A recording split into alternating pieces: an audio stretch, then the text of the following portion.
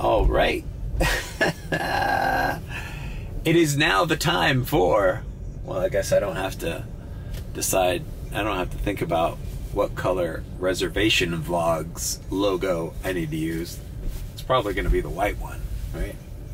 Because it is nighttime. It is 2:24 a.m. I am in Delray Beach, and I'm fucking lucky I'm in Delray Beach.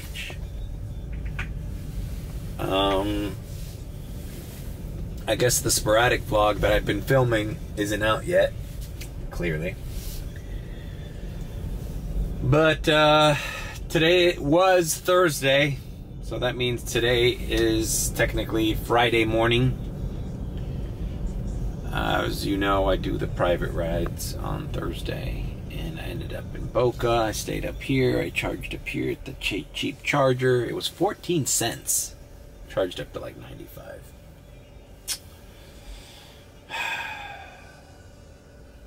And let's see, let's truncate this. Well, I guess we don't, because it's the beginning of the vlog.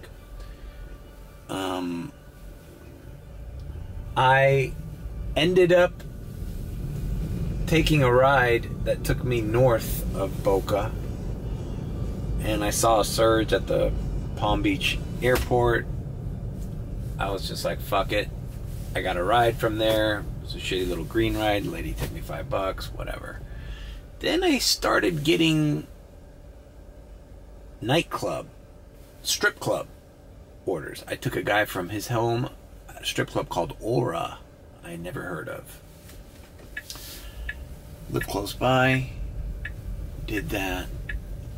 Then I got one, remember Monroe's? I don't know what vlog it was when I did Palm Beach. Yeah, the Palm Beach vlog. Where I drove by, the first time I did the Palm Beach airport, and I drove by a place called Monroe's Elite Gentlemen's Club or something. Well, I got a ride from there, and it was weird because it didn't say how much. As a matter of fact, I don't even know how much it was. It was $18.85. Okay. But I took it because it's like, fuck it, Monroe's, it's a strip club. Who cares? Maybe it's a stripper, maybe it's a guy. They're all guys that are from Boca, Delray, who go to strip clubs, old dudes. So I gotta tap into that market if I'm up here.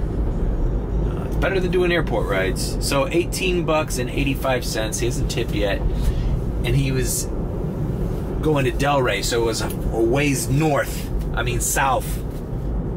So I'm like, great. And then all of a sudden, before dropping off this guy from that Monroe strip club, I get a reservation. Now, what does my reservation look like today? Well, let's take a look at it. It's a shitty Uber Green, but it's from Delray to Miami International Airport, and it's at 3:30, so it's 2:27 now, so I can wait. I mean, at least I'm gonna get paid to drive back down to Miami, and relatively soon, you know, 3:30 is in an hour. So we start our reservation vlog. We're still logged in to everything because we're still active and doing rides, but you know, it's late. It's a Thursday. I'm up here in Delray. Just trying to get back home, man. See, this is a strange kind of vlog. Reservation. If this reservation would have landed on my hands and I was anywhere near Miami or by my house, I would have never accepted it. But since I'm already up here, stuck, you know, I can afford to wait for it. So let's see what's going on. All right, the reservation is a little north of here. Man, I haven't eaten anything since that. Well, you don't know yet, but future Mario, future sporadic vlog Mario, ended up at a Publix in the afternoon before his private ride. And in that Publix, he ate a rather good chicken tender and bacon sandwich that was rather cheap, $4.49, I believe. Would you be using the mobile app today? No, thank you. Go ahead with your order. Let me have a Big Mac meal. Medium or large? Let's do medium with a for your drink? Dr. Pepper. Anything else for you? Let's get 6 nuggets. Just the nuggets? And what's for your sauce? What kind of sauce? Let's get sweet and sour. Sweet and sour. Anything else? Nope. Alright, you can pull around to the first window. No problem. Wow. Streets are dead. I'm lucky this McDonald's is even open. How much? Big Mac meal, right? Yeah, with the nuggets? Yeah, $2.50. Here you go. Top good. You got top? Mm-hmm. Oh, so.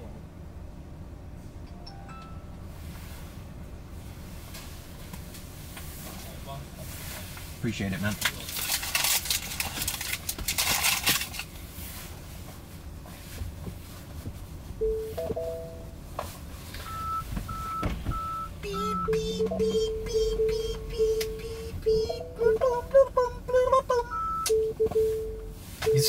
You see how it sucks to go on a drive-through with this goddamn Tesla with that proximity sensor bullshit? All right, let's find a place to eat this. All right, I've put in the GPS the street of, you know, I wish we didn't have to do this, but all right. I put the street where my reservation is. It's 10 minutes away from here. So I'm just gonna find a little parking spot here in an empty strip mall. Eat my McDonald's in peace. Maybe I should set my rider rating up so I don't get interrupted with Here's a little trick for you guys. If you guys don't want to log off, but you don't want to get a ride, set your rider rating up here. Set it to 4.9. Almost nobody has 4.9 stars as an Uber rider. Now, I'm not going to say nobody has, because definitely I've picked up some Uber clients that have 5 stars. Usually people who just started using Uber have 5 stars. But for the most part, 4.9 is kind of hard to have. 4.9 or higher. So it filters the amount of offers they can send you, you know? Just by the, you know, by the fact that nobody has a high rating like that. Everybody's coming to the car with a bad attitude, coming to the car with fucking stinky smells, bitching about directions. Why didn't you go that way? You know, to be honest with you, man, I need to start rating customers. I had a customer the other day that I was gonna rate 1 star because I'm like, you know what? He's not that bad, but I want other Uber. We have to rate these customers so that for the future reference, other drivers say, hey, you know what? This guy's a problem. This guy's been a problem. Maybe I shouldn't take this ride from the airport. I saw a screen grab. We share it at the group chat all the time. It goes, look at this guy's rating. And we factor that in as part of whether we're willing to accept an offer or not. So suppose it's a $10 ride coming from the airport. I'm like, not a great offer, but maybe if, you know, everything else being equal, you'll do it because there's nothing else. But if his rating is 4.52, I'm like, bro, I'm going to do a $10 ride from the airport and have a shitty fucking customer that's liable to give me a problem, or, you know, just... So the rider rating filter, it's in the screen with all the categories. You know, not everybody can see them. I think you have to be at least gold or something to see it. So I have it active, 4.9 and above. And now we have our late dinner. We have dinner at 2:40 a.m.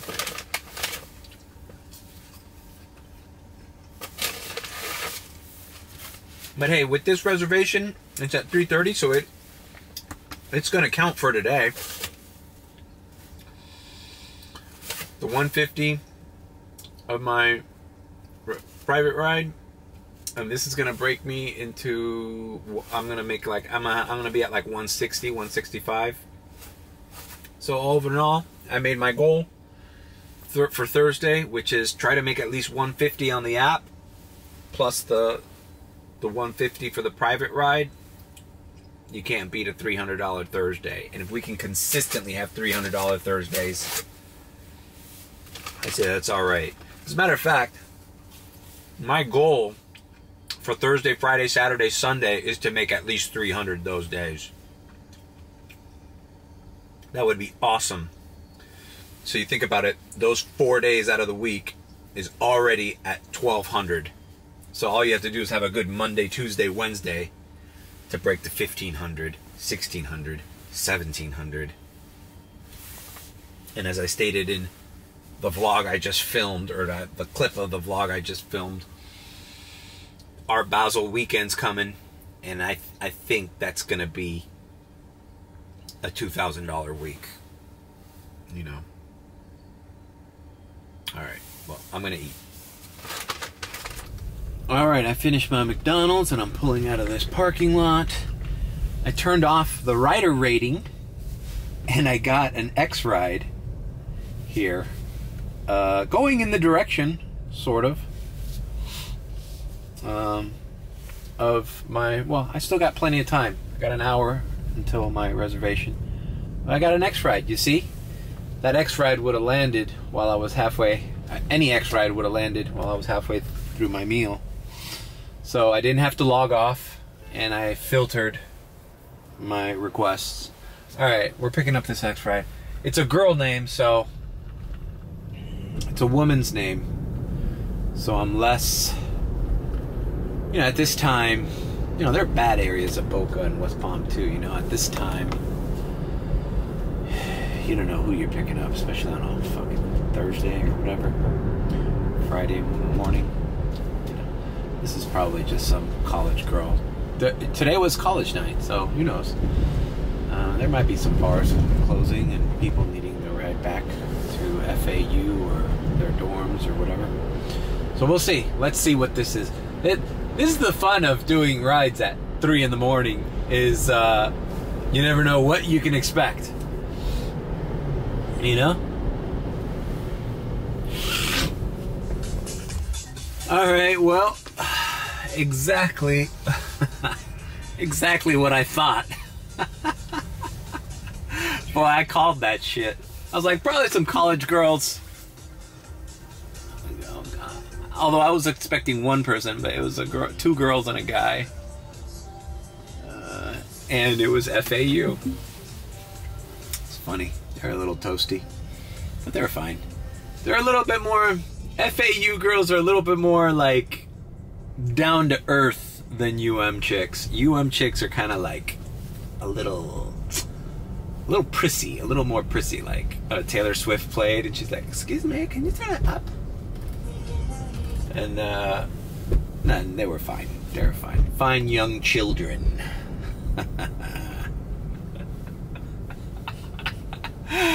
It's funny, man. Was I that young? Ever? I feel like when I was in college, when I was these kids' age, I was a little bit more mature than them. Or maybe I wasn't. I don't know.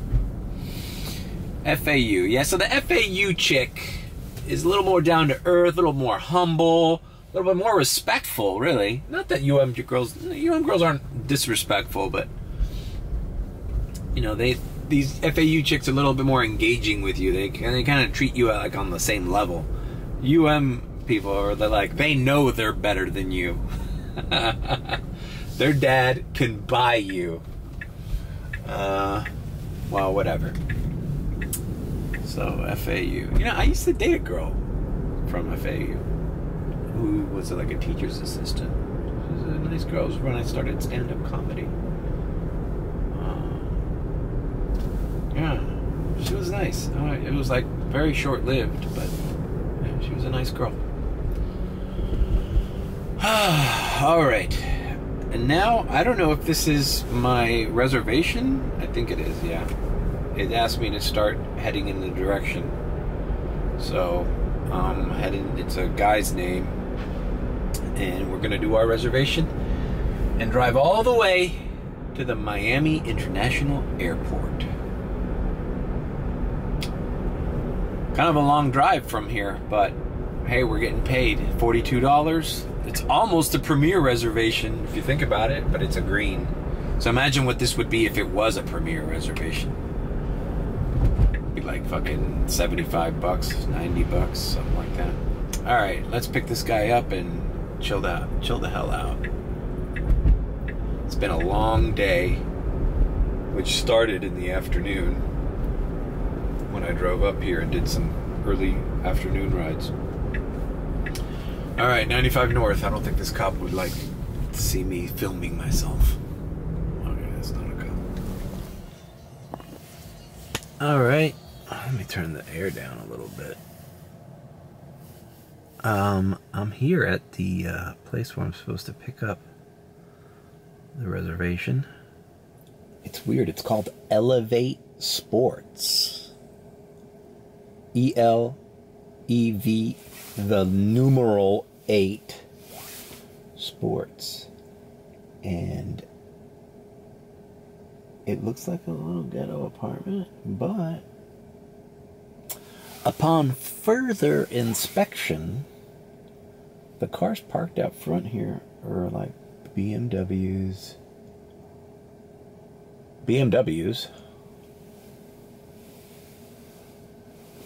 And 3 of them have Jersey plates. 1 of them has a New York plate.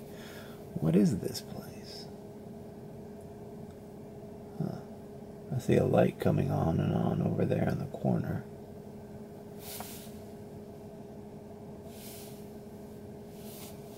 I guess I should. It's a 3:30 reservation. It's 2:23, so I'm gonna go ahead and say I arrived. Is this like where sports people stay? Like maybe professional? I don't know. Where do professional athletes stay? Elevate Sports. Let me look this up on Google.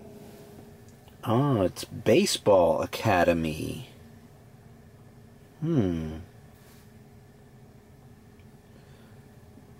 Baseball Academy. There it is. Yep, that's the logo. Maybe it's like a little league coach or something.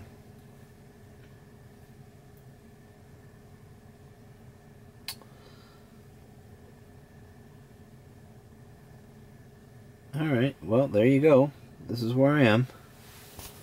It's weird that the plates are from New York and Jersey, though. It's like they drive down here. Are they like farm leagues? I don't know.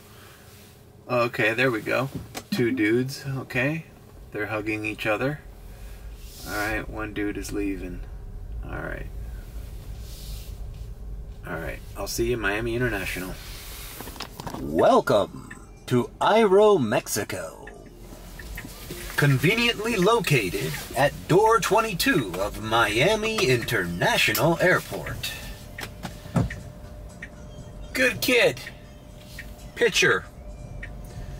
Says it's a pretty prestigious baseball academy. Several guys have signed major league contracts out of there. He's a pitcher. Nice guy. Going to Mexico City. Said he was there for 4 months, training, all ages. So that's nice to know. I did not know that. I mean, I know West Palm does a lot of the spring training thing, so it makes sense. All right, we are at the airport. Will we get a premier reservation? Nope. Man, every time you drive by Fort Lauderdale Airport, it sends you that fucking rules and regs email, even if you're not pulling in. Alright, at the airport, we are going home, man. It's been a long fucking day. And who knows, man, I could have had a future Cy Young Award winner back there. Maybe one day I'll go to a Marlins game and I'll remember his name.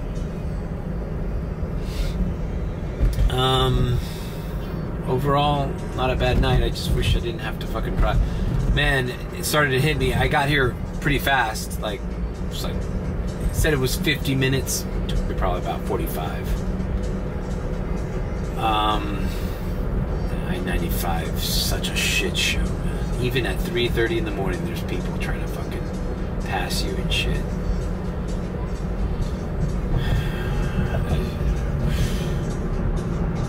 Anyways, alright, we are fuck. I'm gonna sign off.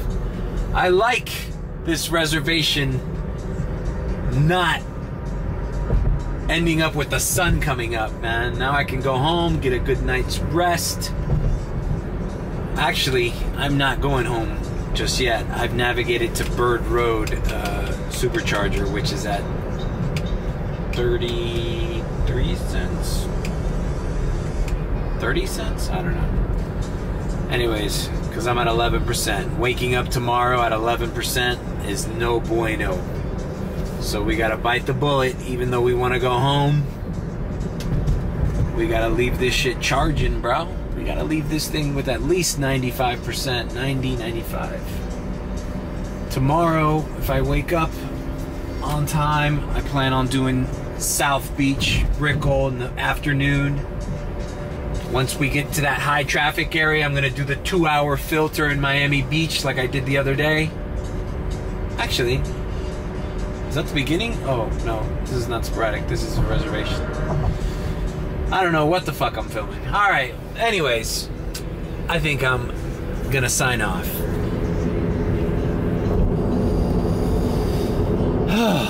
Actually, I'll sign off at the charger.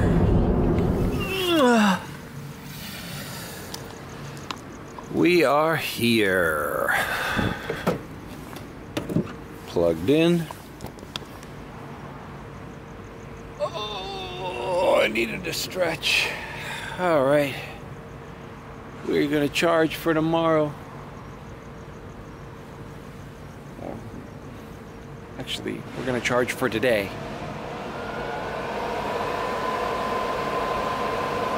The noise the charger makes, kind of scary, huh? It's like... Alright guys, if you like these vlogs, give me a like, leave a comment,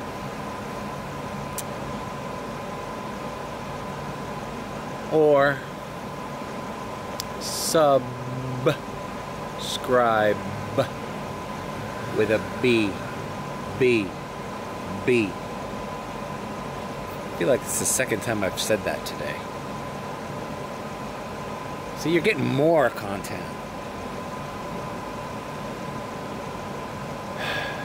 Or, if you think I'm sus, then subscribe.